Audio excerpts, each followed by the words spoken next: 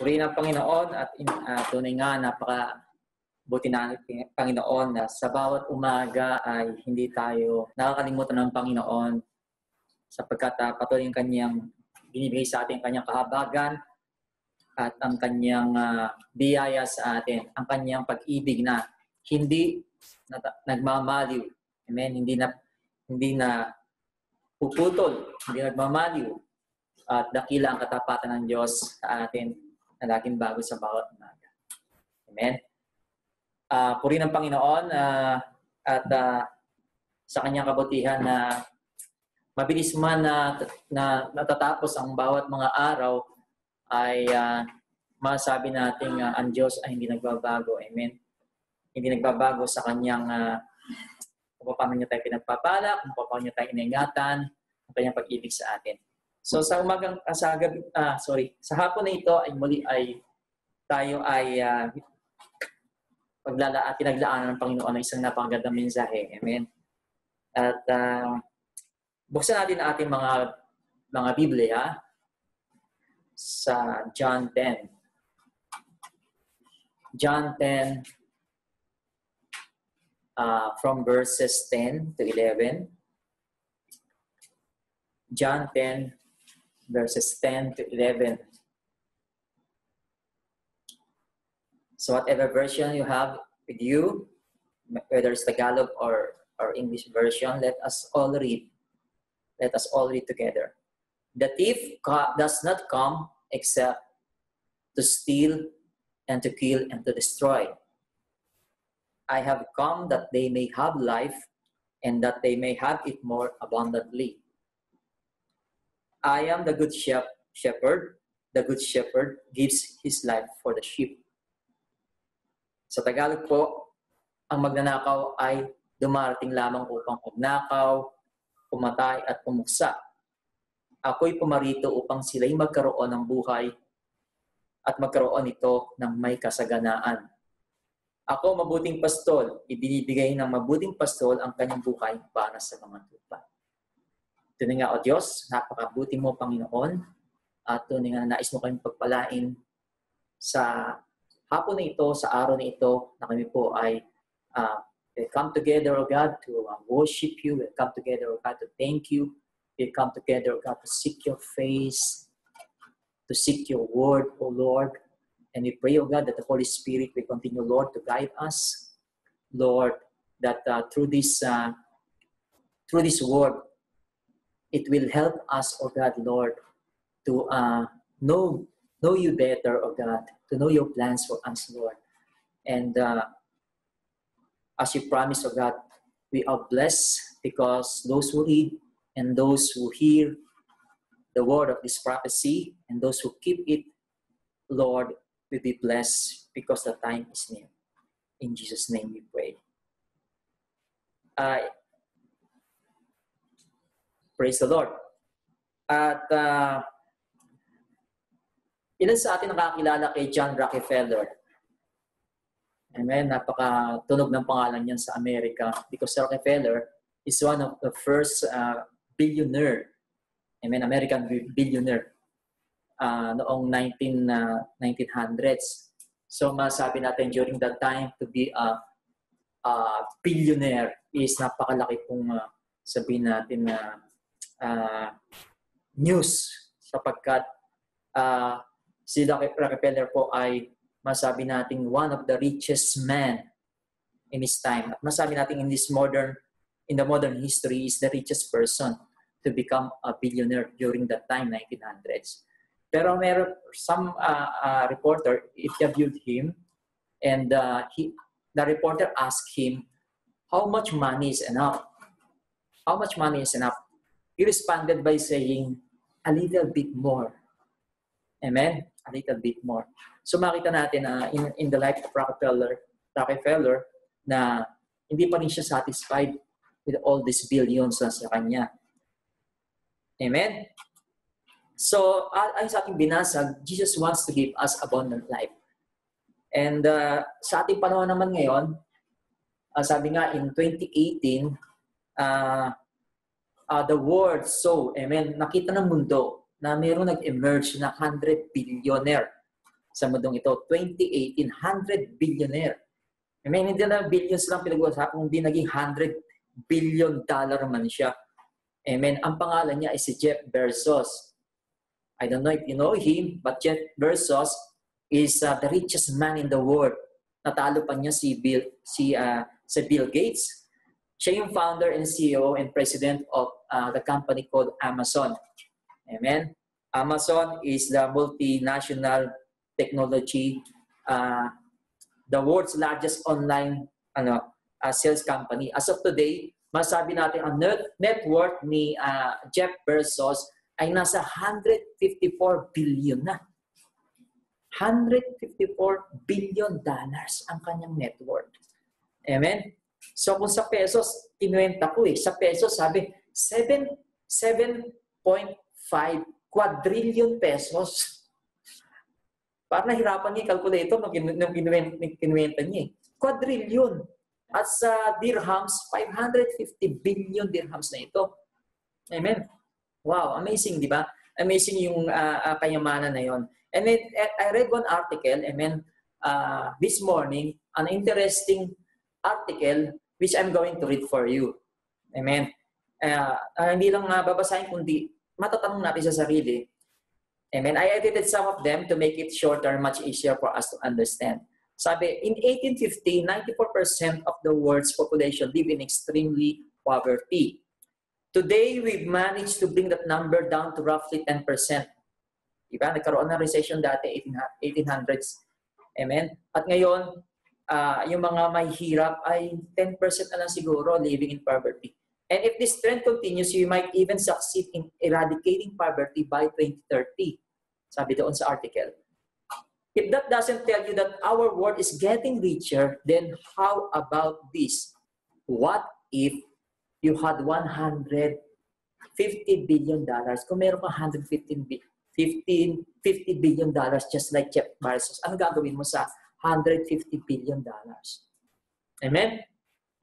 The idea of that much money is enough to make your head spin. But don't tell me you've never dreamed about it, to become rich. Amen? Bringing it down even further, it means you would have to spend, kung si Jeff Bezos ngayon ay 56 years old, sabihin natin tatagal pa siya ng 25 years sa kanyang life. Diba? Almost 80 na siya. Kung tatagal pa siya ng 25 years of his life, with that wealth, sabi doon na mag-spend siya ng every year ng $6 billion every year. Sa 25 years. Kung kuwentahin natin yung $500 million every month. Sa 25 years, every month pwede siya mag-spend ng $500 million monthly. At every day, amen, kinuwenta doon $16.6 million every day pwede niyang gastusin in order to spend $150 billion. Amen? The question is, what will you do? Amen? What could you do? What would you buy a giant house? Siguro gagawin natin, buy a big house or private plane or the most expensive jewels. Would you make the world a better place? Could you even live long enough to spend it? Amen? Hallelujah. Kung 25 years na, mahaba na rin yun, di ba? Pero sapat ba yung kanyang panahon sa mundong ito para spend ang pera na yun? But a lot of us, it's hard to quantify that kind of money, sabi sa article. So to help put in perspective, here are some of the things you could buy with $150 billion. You've been thinking about the dream vacation for a while and now you can finally go whether you want for as long as you want. Diba? Kahit saan sulok ng mundo, pwede ka nang pumunta. You can even own a big island resort. Sabi nga, you can even buy a country. Sabi doon na Costa Rica. Pwede mo rin bili ng one of the countries, Costa Rica. Amen? With that money. So you can buy a ship, a battleship. Amen? With sabi natin na aircraft carrier, pwede kang bumili. With half of this fortune, you can buy the world's largest royal domain, yung mga palasyo. You can buy, sabi doon, yung White House for $400 million. Buckingham Palace for 5 billion. St. Petersburg's Winter Palace, 6.4 billion. Tokyo's Imperial Palace, which is so expensive, 12.25 billion. Or you can just buy the Louvre, yung mga may painting, with all its contents for 45 billion. Ang daming magagawa sa 150 billion, di ba? But while you might call that a win-win, it's important to remember for some people, a billion in the bank is not just a reality, but a serious responsibility. Amen? Bakit kami perang ganon? Of course, it's a big responsibility. $150 billion is enough money to put roughly 1.5 million students through American college for 4 years. Considering that it will only cost an estimated 100 billion that can take a long path of sustainable living and environmental protection. Amen? Of course, we could always diversify and tackle several world issues at once. A team of some of the world's top economists claim that an annual investment of $3 billion could reduce malnutrition in the developing country by 36%, right? You can help those who are hungry, saving over 100 million children from starvation each year. There are trends that could only become most cost-effective as they continue to be funded. Amen, kung patuloy itong bibigyan ng budget, diba? To be funded. It may seem like a sad reality to consider that money really does make the world go round, but that doesn't mean we have to think selfishly. It's a responsibility. To put towards a good cause, money can make a world of difference. Sabi, to put towards a good cause, money can make a world of difference, lifting people out of poverty and stimulating growth, education, and innovation. It seems like those with money are often judged by how they use it. As long as enough people remain willing to give back, then perhaps we might all consider ourselves fortunate. So how about it? What would you do with $150 billion? Baka mamaya, di kayo makatulog ngayong gabi, kaiisip niyan. Can it buy all the things you want in this world? Yun po yung tanong. With this kind amount of money, then that can fall in the pockets of a Christian believer, can save a lot of people from poverty, hunger, sorrows, or sickness. Is this the life that our Lord Jesus was telling in our text in John 10:10? That I have come, what? That they may have life and may have it more abundantly. Yung ba yung sinasabi ng ating Panginoon na isang kanyang, sabi kasi yung sinasabi dun, it emphasize yung sheep, di ba? Doon sa text, kung titingnan natin yung context nito, it talks about the sheep, that I have come that they may have life and that they may have it more abundantly. It is a promise Jesus, of course, made for the sheep, and we could, what? Believe it and claim. I-claim natin to. Amen? Promise to ni Jesus, di ba? Na pumunta siya dito for us to have abundant life. He is the good shepherd who gave his life for the sheep. Amen? Yes, it could mean blessing financially or materially, like those sheep, di ba? Makita natin yung sheep is abundant of water and food, di ba? Not only that, of course, sila ay secured with the shepherd. Amen? And protected sila. So, sabi sa Ecclesiastes 7:12, mangangaral sa Tagalog. Ito ang Biblia nyo ay Tagalog. Mangangaral. Amen? Chapter 7, verse 12. Sabi doon, for wisdom is a defense, as money is a defense. But the excellence of knowledge is that wisdom, what? Gives life to those who have it. What does it mean? Of course, advantage, amen, na meron tayong money sapagkat defense to, protection to, di ba?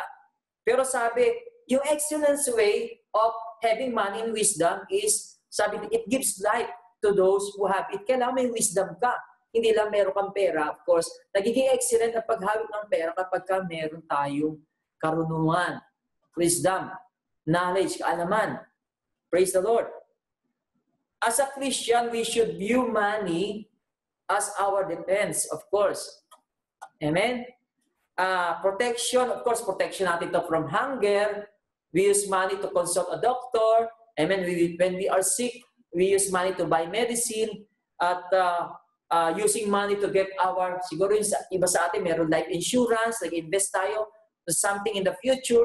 Amen. All of this, we use money. Amen. Because it's a defense. Kung magkakasakit tayo, it's a defense. Protection natin ng money. Kasi kung wala kang pera at magkasakit ka, paano ka na? Diba? So, masabi natin na sa context na iyon, sheep are in danger of being attacked. Diba? Iyon yung sheep. Sapagkat sila ay masabi natin prone to hurt. Amen? And kasi mga defenseless sila eh. Hindi naman malalakas yung mga sheep, di ba? Defenseless. Pag may bis na dumating, wala silang mga gawa. Amen. Sabihin natin weak sila compared to many animals, weak sila. And afraid, lagi silang afraid. And one of the thing is they lack intelligence. Hindi ganun karunong ang mga sheep. Amen. But when we trust Jesus, our shepherd, of course, we are called sheep of His pasture, right? Tayo. Amen? Kung kukumpare natin mga nangyayari ngayon sa mundong ito, masabi natin, we are defenseless, di ba? Maraming mga bagay, problema tayo na hinaharap sa buhay natin na hindi natin alam kung paano mabibigyan ng solusyon. Amen? And mostly, andun agad yung fear natin, yung worries natin. Pag yun inatake tayo, amen, masabi natin, amen, morally and physically, yung ating defense mechanism humihina, di ba? When we are so stressed, natatakot tayo, and so worried, yun po tendency. And when we trust Jesus, our good shepherd, masabi po natin, who demonstrated His love toward us. Sabi nga sa Romans 5, di ba? That He gave His life for us. At imagine, di ba? Tayo mga sheep, with all-powerful Jesus leading the front sa buhay natin, kung siya nangunguna, is at the front of our lives, amen? Of the flock, sabihin natin, who are weak, fearful sheep. The sheep becomes what? Formidable, nagiging malakas tayo. Kasi yung shepherd natin nando sa harapan natin, di ba? Amen. Hallelujah. At masasabi natin, we become what? Full of strength and power when are before Jesus, di ba? So, kahit na gaano kalakas yung mga fox o lions, sabi natin, mga snakes, or mga, sabihin natin na mga predators na stronger than the sheep, we become much stronger than them because our good shepherd, amen, is leading us along the way. Amen. Siya yung nagiging defense natin. At hindi lang yon. Hindi lang strength. Kaya nga wisdom is defense, di ba? Imagine natin si Jesus who is all-wise, who's the one who leading us the front of us who are an intelligent and wise sheep. We become what? Wiser than our enemies. Sapagkat si Jesus yung nasa front natin. So whatever cunningness or the deceit of Satan against us is no match to the wisdom of Jesus. Amen? And that is if we will trust in Him. If we will depend on Him. Amen? He became our what? Kaya nga sabi, the excellence of knowledge is that wisdom gives life to those who have it. Praise the Lord. So our security and defense is outstanding whenever Jesus is with us. Because our strength and wisdom comes from our Lord, Jesus Christ. Kaya lang, there are many superficial Christians. Ano ba yung superficial Christian na tinatawag? Yung lang surface lang nakikita nila. Yung what is obvious, what is, sabihin natin, nakikita lang ng mata nila. And masabi natin, even church leaders who greatly misinterpreted the verses. Itong verses na binasa natin si John 10:10. Nakala na pag sinabing abundant life, it talks only about what? Money or material things. So that's why, because many understand only what is apparent, what is obvious on material things, they don't have deeper understanding or view of this verse. Kaya nga ngayon, nagdusulputan yung maraming mga doctrine about prosperity, gospel. Amen? Ini-insight nila yung emosyon ng tao, yung feeling ba. Amen? hallelujah, about material things. So abundant life, of course, refers to life that is, masabi po natin, abounding or have fullness of joy. Yun nga sabi sa Bible, di ba? In your presence, there is fullness of joy. Sabi nga, hindi lang yon, you abound in strength. Strength in spirit, mind, body, soul. Yun po yung sinasabi natin, abundant life. Abundant life signifies, masabi natin, contrast with which are the contrast which people na kung saan they feeling lack, they feel emptiness, and this satisfaction in life. Hindi po yun yung abundant life, di po ba? Kaya nga, such feelings may motivate a person to seek the meaning of life and change in their life. Kaya may mga tao na nagsisik sila kasi may emptiness sila. Amen. Kulang pa sila. And I believe yung pera, hindi po kaya nung i-feel yung emptiness ng buhay natin. Kahit nasabihin natin $200 billion yan. Amen. Without Christ, it will not what? We will not be satisfied in our life. We will not find the meaning of life.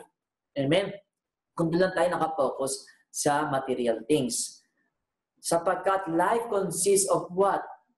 Hindi lang ito physical na buhay natin. Meron tinatawag na spiritual life. Amen? Hallelujah. Na hindi kayang isatisfy ng daigdig na ito. Kaya nga sabi sa Bible, what profit it is for a man to gain the whole world and yet loses his soul. Amen? Hallelujah. Hindi niya kayang bayaran, amen, ang kaligtasan ng ating kaluluwa. Kahit na makamit natin ang yaman ng buong mundong ito. Ibig sabihin, hindi masasatisfy ang buhay mo with that joy, with that strength na nagagaling sa Panginoon, at yung peace na tinatawag, kapayapaan. Amen? Yung true peace na tinatawag. So, abundant life for a person begins with new birth. Right? Kaya nga, pag sinabing born again Christian, born of God, is nasa atin ni abundant life. Yung sabi ni Jesus, I have come to have life and have it abundantly. To give them life and life abundantly, di ba? Yung kanyang mga sheep. So abundant life is a new relationship with God. Amen? Yung new motivation na tinatawag, new relationship with people, new relationship with your family, your neighbor, your friends. When we become born again, nakita po natin na nabago po yung relasyon natin, amen, sa tao, di po ba? Nabago yung pagtingin natin sa tao. Ganon din po kapag tayo naging born again, nabago na rin po relationship natin sa kasalanan. Amen? Nabago na yung relasyon natin sa kasalanan. Kung dati po, for us, it's like a game, amen, to sin. Parang laro lang sa ating magkasala. Pero ngayon, napaka-aware natin, di ba? Pagkat mayroon tayong bagong pakikipagrelasyon sa Diyos at bagong pakikipagrelasyon din sa kasalanan. So the growth of Christian maturity of that person continues, hindi po ito natatapos. Amen? Kaya nga yung isang ship, di ba, hindi naman tatapos yun sa isang kainan lang. Abundant life na. Tayo mga Christian, dapat nag-grow tayo in maturity in our relationship with God. Continues with learning to live abundantly. Amen? Paano tayo? We need to learn to live abundantly, being cleansed from sin. And learning what to fight spiritual battles. Amen? Spiritual troubles. Yung problema po, na nakikita lang natin sa ating mata, hindi lang po yun ang problema natin. Hindi lang po yun ang digmaan natin, may tinatawag pong spiritual battles. Lahat na nangyayari sa physical, amen, may kinalaman po ang bagay na spiritual dito. Amen? Whether we know it or not, there's a kingdom there's a realm that called spiritual realm na kung saan hindi natin nakikita. Amen? Kaya nga sabi sa Bible, God is spirit, and those who worship Him must worship Him in spirit and in truth. At may tinatawag na prince of the power of the air, which is Satan. Amen? So, sabi sa Romans 3:23-24, for all have sinned and fall short of the glory of God, being justified freely by His grace through the redemption that is in Christ Jesus. So dito po tayo, we continue to learn. Amen. As a Christian, sabi doon, nagkakasala tayo. Lahat tayo nagkakasala. Lahat ng tao, walang exempted. Amen. Maliban sa ating Panginoon Diyos, na anak ng Diyos na si Jesus, na nabuhay sa mundong ito. Pero lahat tayo ay nagkakasala at hindi tayo makaabot doon sa kaluwalhatian ng Diyos. Yung pinagsabing kaluwalhatian ng Diyos, yung standard ni God. Hindi tayo wala nakarating sa standard ni God.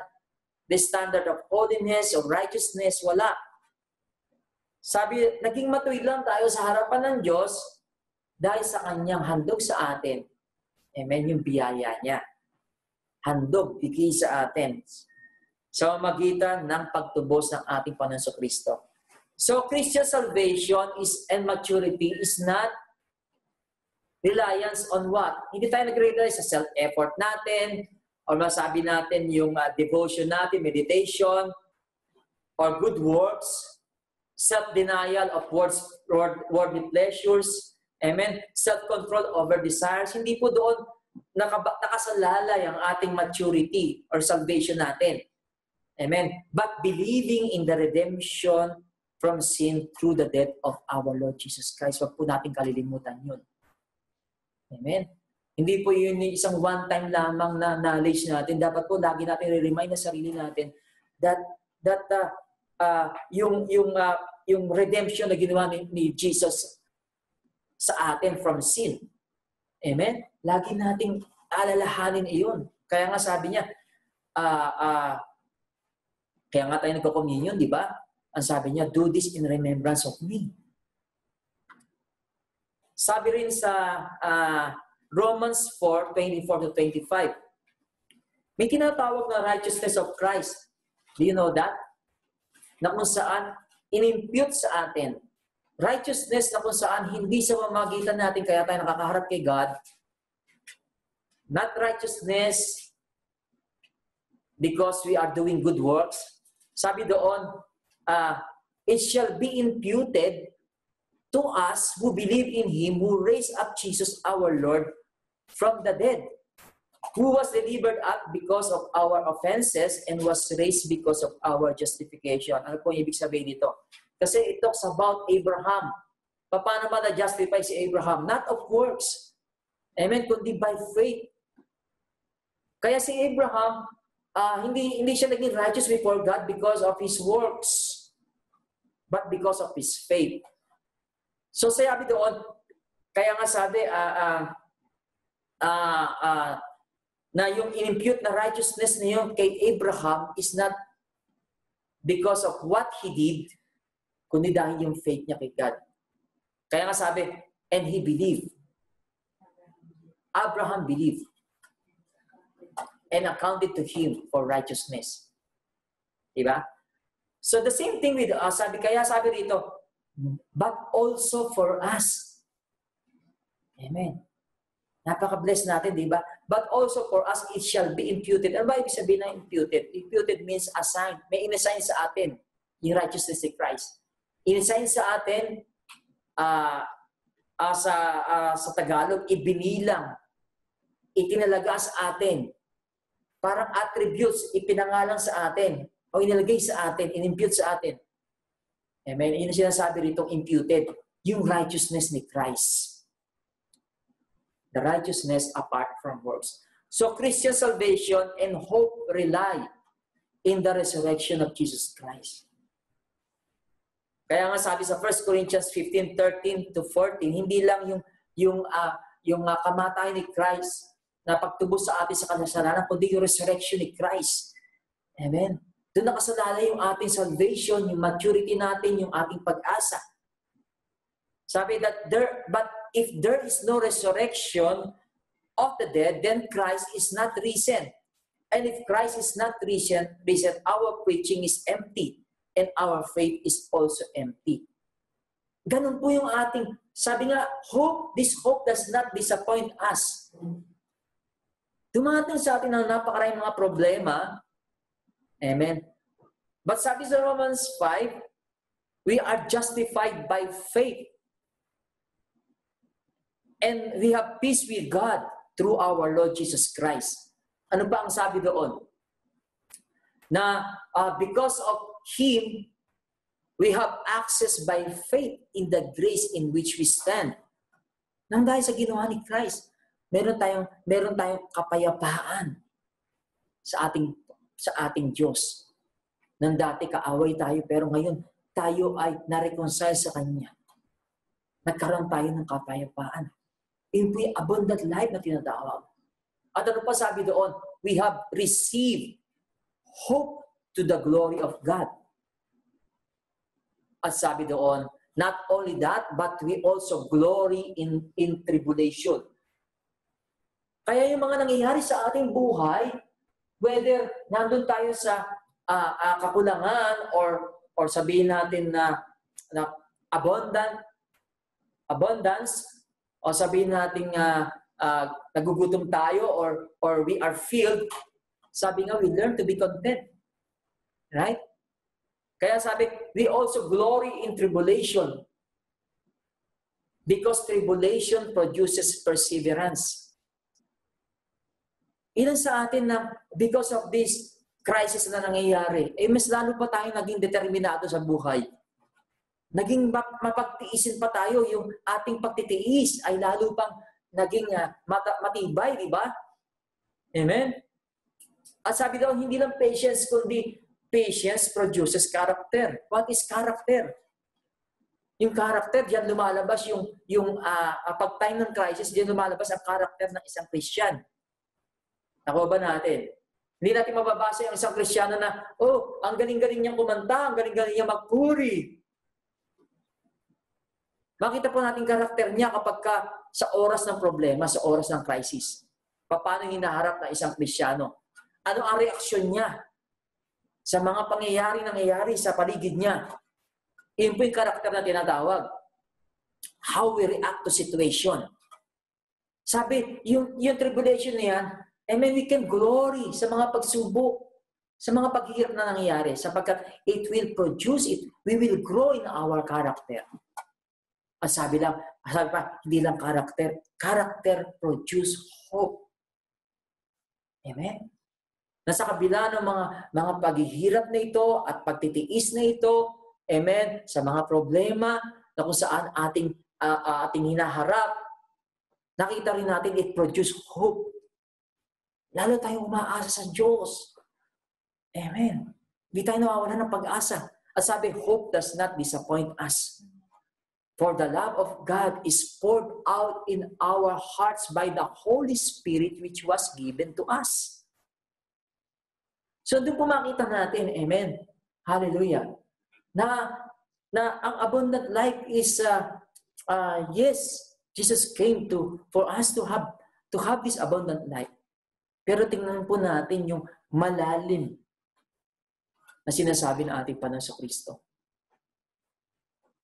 So abundant life refers to a life being called and chosen to live according to God's plans and purposes. Amen. Alam niyo yung pera na yon na nasa kamay ng bawat tao, sabihin na natin, pera, example. Ano mang pera o kayamanan inilagay sa atin ng Panginoon, pagpapala, hindi yan ilagay diyan para lamang sabihin natin na i-bless lang yung sarili natin. Merong plano ang Panginoon sa lahat ng binibigay niya sa ating buhay. At tinitingnan niya how we're going to manage, how we're going to steward, amen, yung mga things na pinagkatiwala niya sa atin. Could it be, sa trabaho natin, posisyon natin sa society na ito. Amen. Could it be, yung pocket natin, bakit niya pinupuno ito ng maraming pera? Could it be, bakit ang dami nating time? Ano yung nais ng Panginoon? Ngayon, marami tayong time dahil nandito tayo sa bahay, marami ang lockdown. So God has given you abundant time. Anong ginawa mo sa abundant time na yan? Na binigay sa iyo ng Panginoon. Kasi napaka-wasted naman ang mga time na binigay niya sa atin, this free time. Kung tayo ay mag-isip lamang ng mga problema, mag-worry lang tayo. It will not help us. Otherwise, it will make our lives what? Worse. Kapag ang pinagkatiwala sa atin ng Panginoon, hindi natin na-handle na mabuti. Amen? And yet, before this happened, amen, ito yung hihiling natin, kailan kaya ako magkakaroon ng time para sa aking pamilya? Kailan kaya ako magkakaroon ng time para mag-pray? Kailan kaya ako magkakaroon ng time para magbasa ng salita niya? Ay ngayon, binigay sa atin ng Panginoon. Sabi sa salita ng Diyos, tayong lahat ay magsusulit sa Kanya.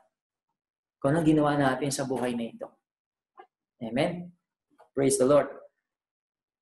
So, maybe when you are listening to this message, ang dami-daming nagwa-wonder yung thoughts natin. Amen? Kung saan napupunta yung ating isip, ang dami nating mga tanong.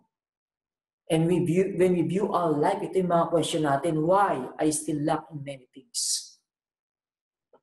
Why I was being oppressed? Kung Jesus had come, amen, to give me abundant life, bakit? Why I am being attacked?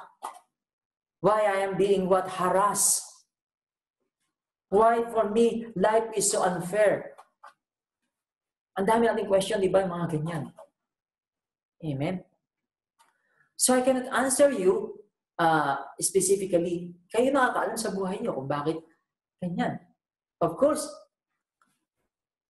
tanong natin sa Panginoon. Amen. Let us face Him. Naghihintay lang siya lagi to face Him face to face. Amen.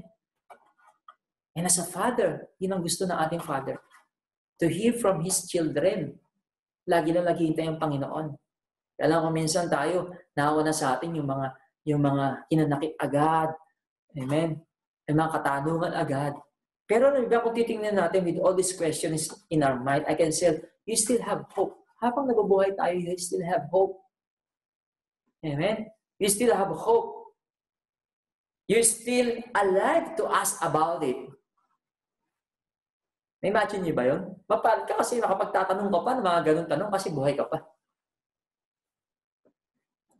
Solomon, the wisest and most powerful king in his time, the richest man in his generation, said something in Ecclesiastes 9:4-6. Ecclesiastes 9:4-6. Kaya nga huwag tayong mawala ng pag-asa. And let us ask God. Kung kinakailangan, Lord, makipag-one-on-one tayo kay Father. Amen. Hindi siya nagkukulang. Maaaring tayo nagkukulang. Ecclesiastes 9:4-6 sabi, but for him who is joined to all the living, there is hope. Ecclesiastes 9:4. 9:4-6. Sabi, for him who is joined to all the living, there is what? There is hope. Are you joined with the living? Yeah. When you got born again, you already live. You're already alive. Sabi, for a living dog is better than a dead lion. Aling may malakas na leon kung patay naman, di ba? Nakuha natin? Aanuhin ng isang tao ang yaman kung patay naman ang kanyang espiritu. Aanuhin ng isang taong makapangyarihan ang lahat ng kapangyarihan na nasa kanya kung ang kanya namang espiritu ay patay. Remember that foolish rich man doon sa Luke 12, yung pinag-aral natin last time? Ang dami-dami niyang pera. Abundant yung kanyang harvest for that year. Imbis na kung saan, sobra-sobra pala itong aking ali. Ang dami nagugutom sa paligid ko. Dapat pinamigay niya na yung mga excess niya, di ba?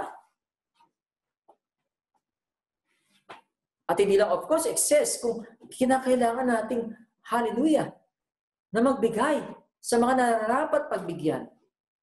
Pero ang sabi niya, hindi, I will build a bigger barn. Mas lalo ko pang lalakihan yung aking storage para mag-fit lahat ng aking mga yaman. Yun yung sinasabi ni Rockefeller. How much money is enough? Sabi, a little bit more. Hindi siya na-satisfied. Sabi pa nga sa Ecclesiastes, those who love silver will not be satisfied with silver.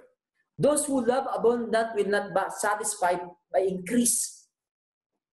Imagine natin, ikaw obsessed ka siguro sa yaman, gold or silver, napansin niyo ba, yung merong gold, hindi siya nasasatisfy sa kanyang gold. Bili siya ng bili. Right? So, ganun din sa panahon natin, ganun din yung pera. Kapag kami nahad mo ang pera, hindi ka masasatisfy. Gusto mo pang magkaroon ng pera kasi love mo yun eh. You got it? Amen. Yun sabi sa Ecclesiastes. At ito sinasabi ni Solomon. Sabi sa verse 5, "For the living know that they will die, but the dead know nothing." Kaya mapalad ka, buhay ka pa. At may pag-asa ka. Right? Ang kinakailangan mo na siguro talaga, makipag heart to heart ka kay God. Lord, saan ba ako nagkamali? Ano ba dapat kong gawin? Amen. Lead me. But the dead know nothing and they have no more reward, for the memory of them is forgotten. Alam niyo, nakakatuwa ang nangyayari sa mundo, di po ba? Kung titingnan po natin, isa lang po sa example ko. I'm not trying, amen, to demoralize yung reputasyon ng isang tao. But tingnan po natin si Michael Jackson. Amen. Alam niyo si Michael Jackson, patay na siya, pero kumikita pa lahat ng kanyang mga investment, di ba? Yung mga nilikha niyang album. Alam niyo, nakaka-embarrass nga pag nakita niyo yung kinikita ng isang patay dito sa mundong ito. Kumpara sa kinikita natin taon-taon. Kaya lang, kung titingnan natin, anong saysay na yun? Hindi na makapapakinabang ni Michael Jackson yung mga kinikita niya. Dahil patay na siya. Hindi niya pwedeng magamit yung mga material na bagay na yun. So, yun sinasabi dito sa Ecclesiastes, mapalad ka at buhay ka pa. But because the dead know nothing, wala na silang alam. Sabi, they have no reward. For the memory of them is forgotten. Right? So, alin mo ang napakaganda mong record dito sa mundong ito. Ang pangalan mo na pinaganda mo na ikaw nabubuhay dito. Kung wala naman si Kristo sa iyo, it is nothing. Sapagkat lahat tayo mamamatay. Amen. Hindi po, wala pong, doesn't matter sa eternity o sa langit yung anuman yung legacy na iniwan mo dito. Wala po yung, mga kapatid. Lahat po tayo haharap sa Diyos, pantay-pantay po tayo.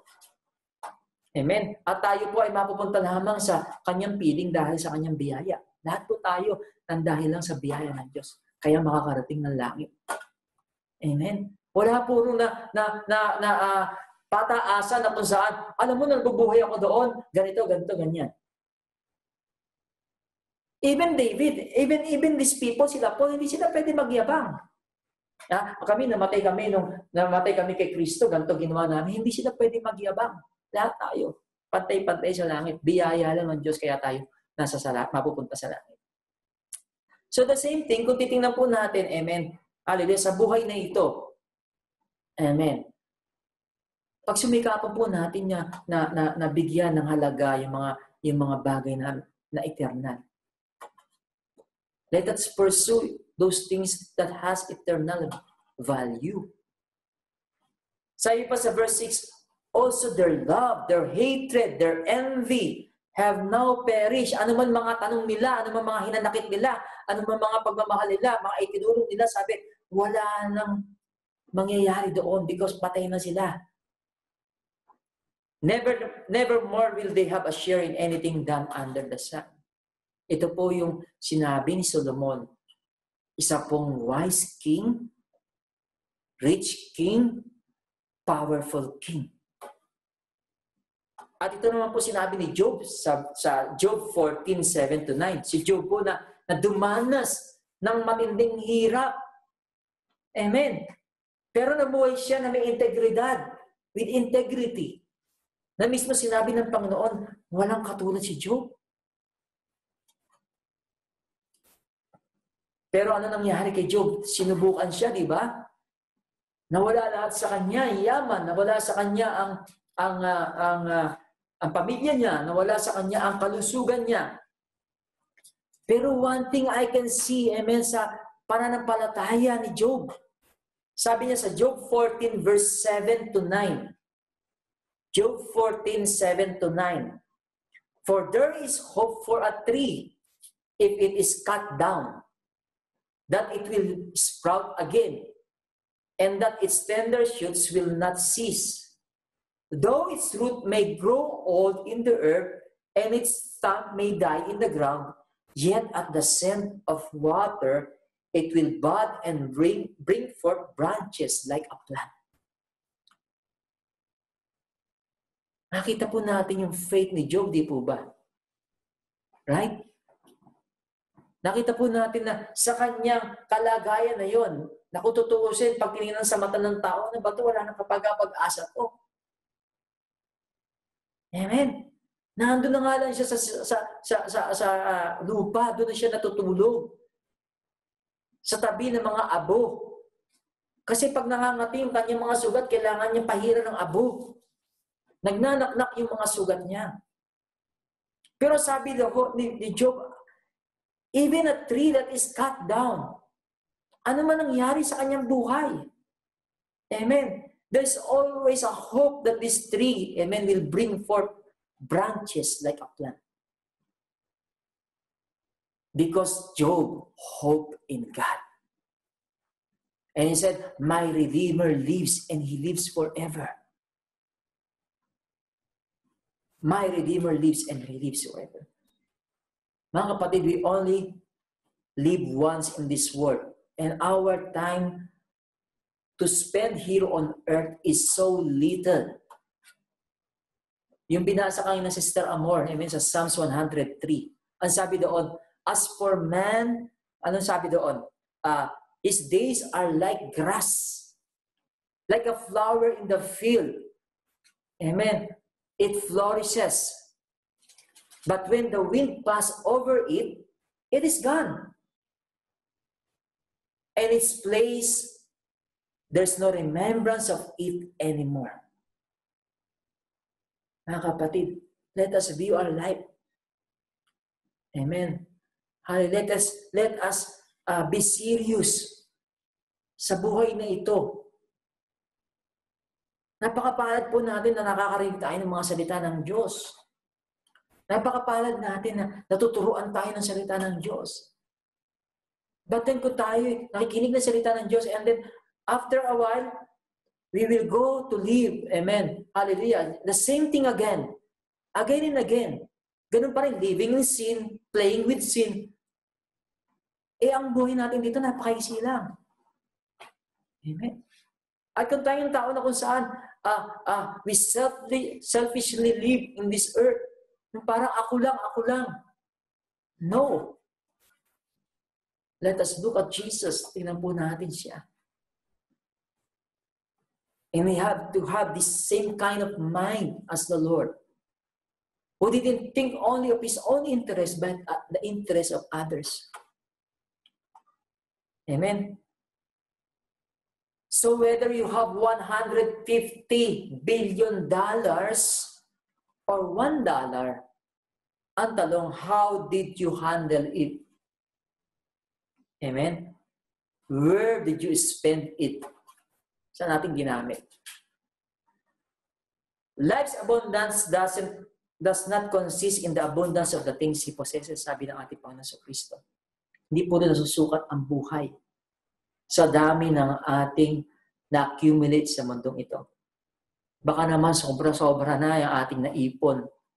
It's time for us to share it. Amen. Hallelujah. Praise the Lord. Ito nga yung kanginang-inan daw sabi, it's not about how much you are having, but how much you are affording. Ako ba natin? It's not how much you are having, but how much you are affording. Kung paano natin ginagamit ito for a cause.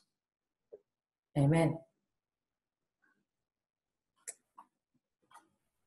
Sabi pa rito sa Ecclesiastes 9-10, kung bababa natin, amen.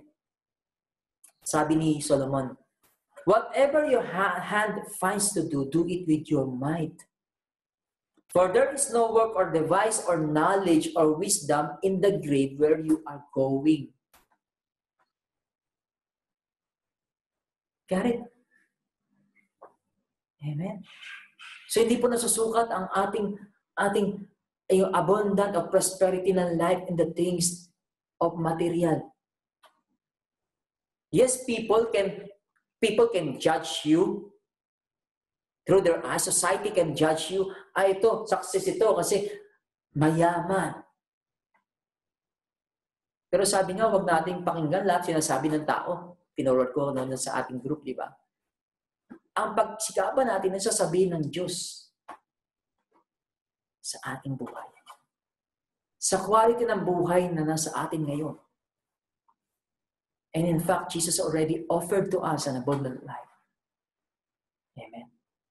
And it's still open. The door is still open. Kung may mga bagay pa na nagiging hadlang, kaya tayo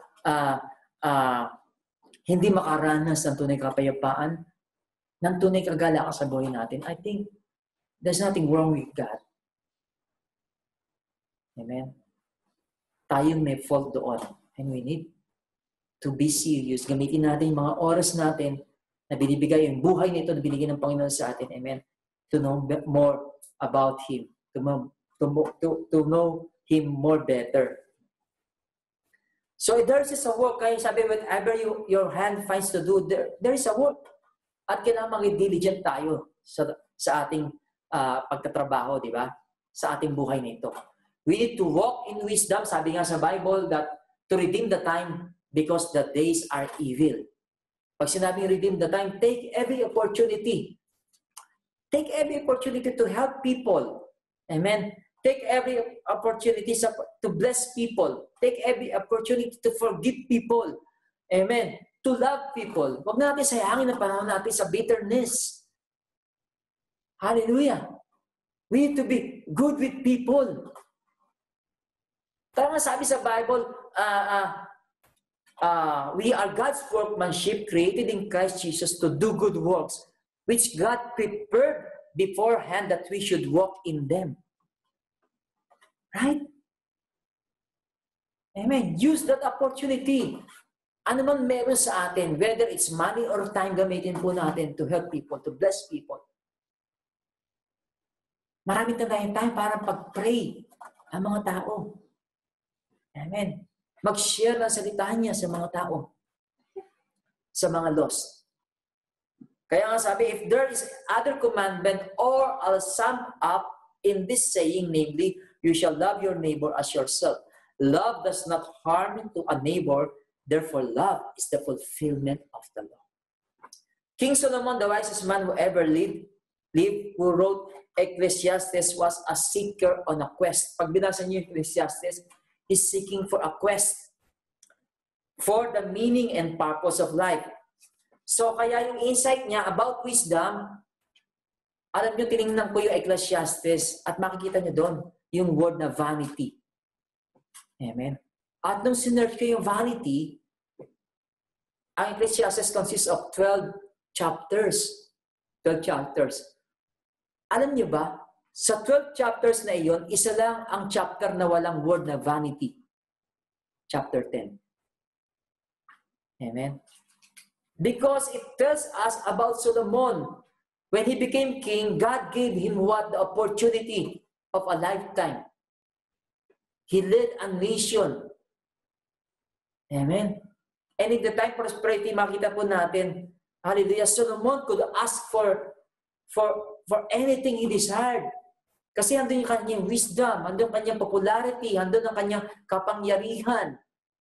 Amen. Strength. Money. Solomon asked for wisdom that he could rightly govern the nation in which God faithfully given to him.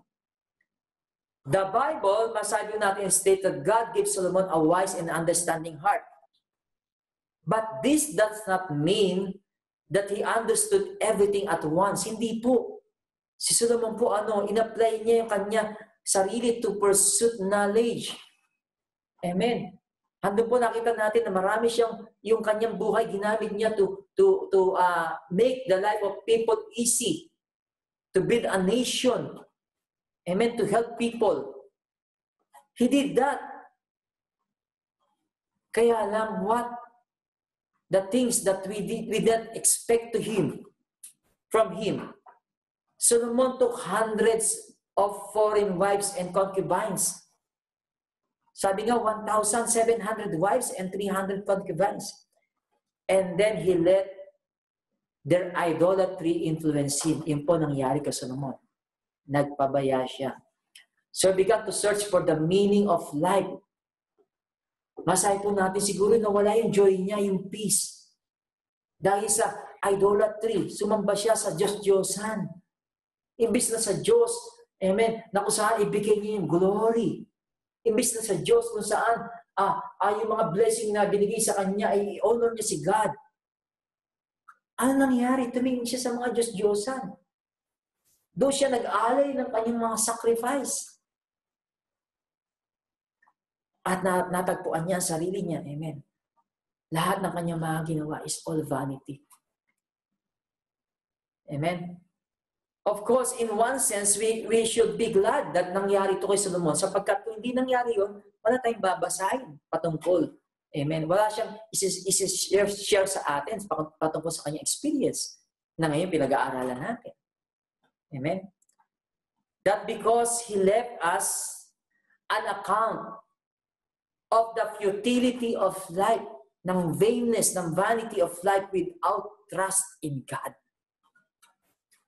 Amen? So, nangyari po yun at nasulat sa Bible para malaman natin na lahat sa mundong ito will be futile kung wala tayong pagtitiwala sa Diyos. Kung wala tayong relasyon sa Diyos. Kaya nga sabi niya, amen, sa Ecclesiastes, andali po itong kabisaduhin, Ecclesiastes 12, verses 13, 14.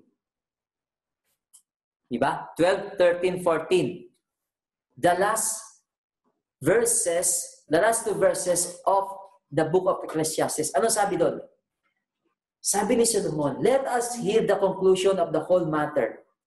Fear God and keep His commandments, for this is man's all. For God will bring every work into judgment, including every secret thing, whether good or evil. Hallelujah. Right? Sabi niya, ito po yung lahat-lahat.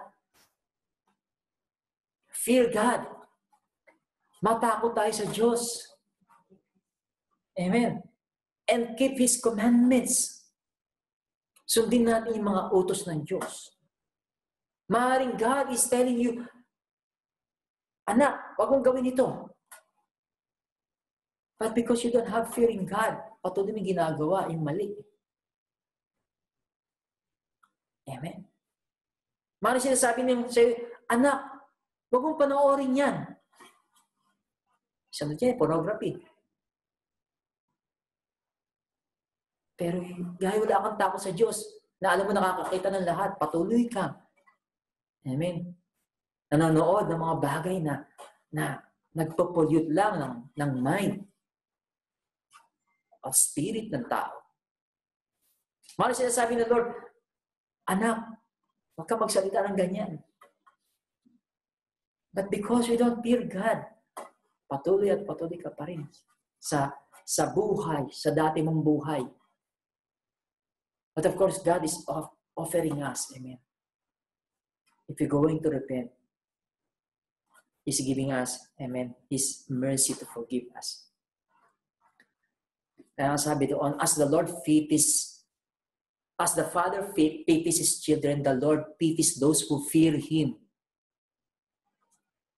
Napakahalaga po ng fear of the Lord.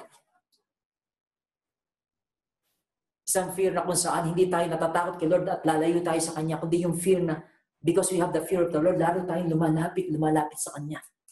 Napapalapit sa Kanya. So John 10:9-10, ano sabi ni Jesus? The thief does not come except to steal, to kill, and to destroy. And remember this, Jesus have come that you may have life and that you may have it more abundantly. Bakit? Binigay nga niya yung buhay niya for us, di ba? As a good shepherd. He gave His life for His sheep. Amen? At kung titingnan natin yung verse, bago ito, sabi niya, I am the door. If anyone enters by me, he will be saved. And will go in and out and find what? Pasture. Right? That is abundant life. That is the abundant life. Malaya tayong nakakapasok sa presensya ng Diyos. Amen? Ano ba mga, can you imagine? Right? Napaka-secure natin. May assurance tayo of our salvation. Right? Sapagkat binigay ni Jesus ang kanyang buhay. In-assure niya sa atin yung ating buhay na walang hanggan. Binayaran niya yun para sa atin na hindi natin kayang bayaran. Amen. Hindi kayang bayaran ng lahat ng yaman ng mundong ito ang ating kaligtasan doon sa eternity. At yung biyaya niya sa atin na tayo magkakaroon ng buhay kasama niya doon sa eternity. Mga kapatid, hallelujah, mga kapatid, hindi natin alam kung kailan pa tayo makakarinig ng mga gantong mensahe, di ba? Pagkat nakita natin kung ano nangyayari sa mundo, maigsi na. Maigsi na yung panahon mula rito papunta roon sa pagbabalik ng ating Panginoon sa Kristo. Hindi natin alam kung ngayon, mamayang hapon, or bukas, or next week, or next month. But let us, what? Take it seriously. Let us view our lives. Baka hanggang ngayon, nakakarinig na nga tayo ng maraming salita ni Lord. Binigyan na tayo para magbasa ng Bible. Pero hanggang ngayon, doon pa rin tayo sa question na bakit ganito, bakit ganito, bakit ganito. Wala na tayo sa stage na yun. Na magtanong pa ng magtanong sapagkat isa lang ang dapat nating itanong. Bakit ginawa yun ni Jesus sa atin? Dahil mahal niya tayo. Dahil sa kanyang pag-ibig sa atin. Dahil siya tayo magkaroon ng abundant life. Magkaroon tayo ng kapayapaan sa buhay. Magkaroon tayo ng kagalakan sa buhay. Magkaroon tayo ng fulfillment sa ating buhay. Magkaroon tayo ng kaligtasan sa ating buhay. Mga kapatid, sabi nga, we'll go in and find pasture.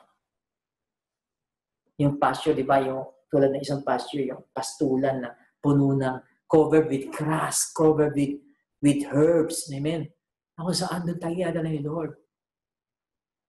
Kaya sabi sa Psalms 23, the Lord is my shepherd.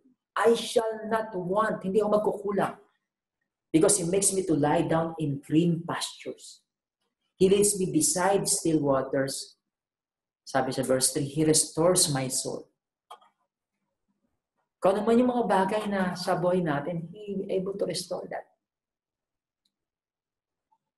Ano pa ba ang ating hihiling sa Diyos? Praise the Lord. Ang mahihiling natin sa Diyos ay, of course, yung mga mahal natin sa buhay na kung saan hindi pa sila ligtas. Amen. Na maranasan din nila yung abundant life na inaalok na ating Panginoon sa Kristo sa buhay. Maaaring sa mga kakilala natin, nandun na sila sa stage na kung saan ito na yung dapit hapon ng kanilang buhay. Let us share the love of Christ. Pagkat hindi pa huli ang lahat, there's still hope for them. There's still hope for us. Praise the Lord. Amen? So dito po tayo magwawakas at I'm asking everyone to, hallelujah, to close your eyes and let us pray. Amen? And afterwards, we will do a benediction. God, you are our God, the Father of mercy, the Father of glory. God, we thank you, Lord, today, O God, Lord. For we were dead in our trespasses, we were made alive in Christ. We thank you, Lord, because today, O God, Lord, you grant us, O Lord, the riches of your glory, that you have strengthened us with might, O God, by the Holy Spirit. Thank you, God, because today, O God, Lord, it is a prayer that Jesus will dwell in us, Lord, through our faith. That we will be grounded and be rooted, Lord, in this love. God, it is a prayer that we will be able, O God, to understand to all the saints, O God, Lord, the width, the length, the depth, and the height.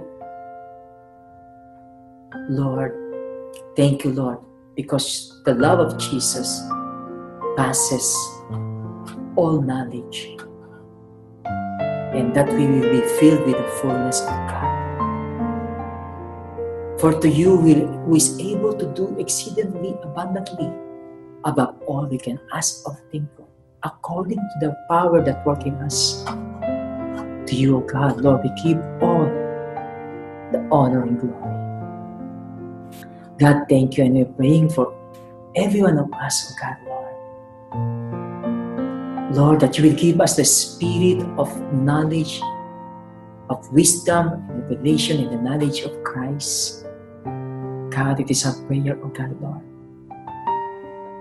that our eyes of understanding will be open, Lord, will be enlightened, O God, for us to know what is the hope of our calling.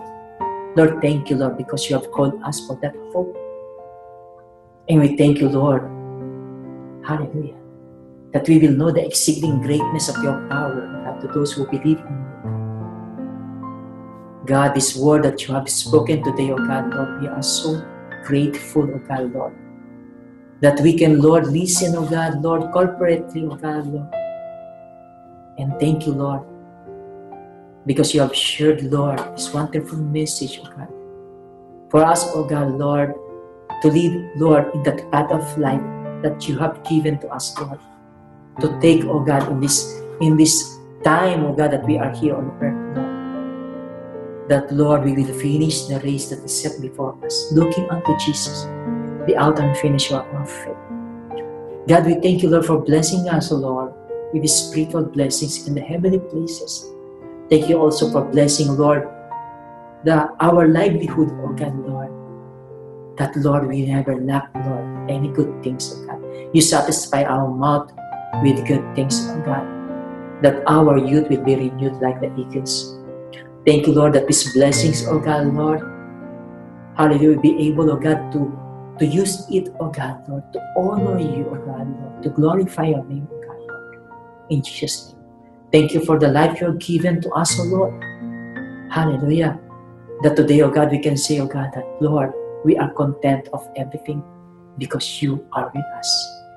Thank you, Lord, for this message. And we pray, O God, Lord, that as we, Lord, go out, Lord, and share this message, O God, Lord, you give us, O God, Lord, that spirit, Lord, of love, Lord, that we can share it, O God, because, Lord, that love will compel us, O God, to share your word, O God, to our friends, O God, to our relatives, O God, Lord, to our acquaintances, O God, because, Lord, you have come, Lord, not for only to us, O God, Lord, but to give, Lord, life to people, O God, Lord, that is living in this earth, Lord.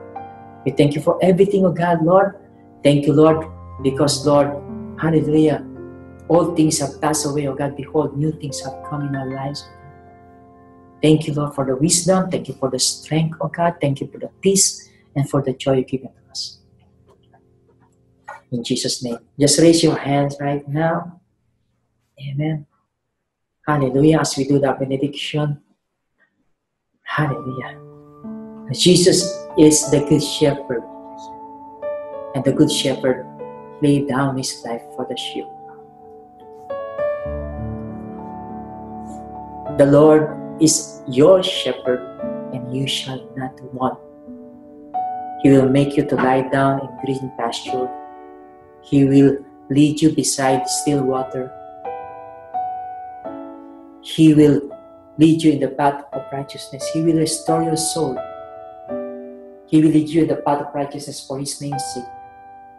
Even though you will walk, or you are walking in the valley of the shadow of death, do not fear, for the Lord is with you.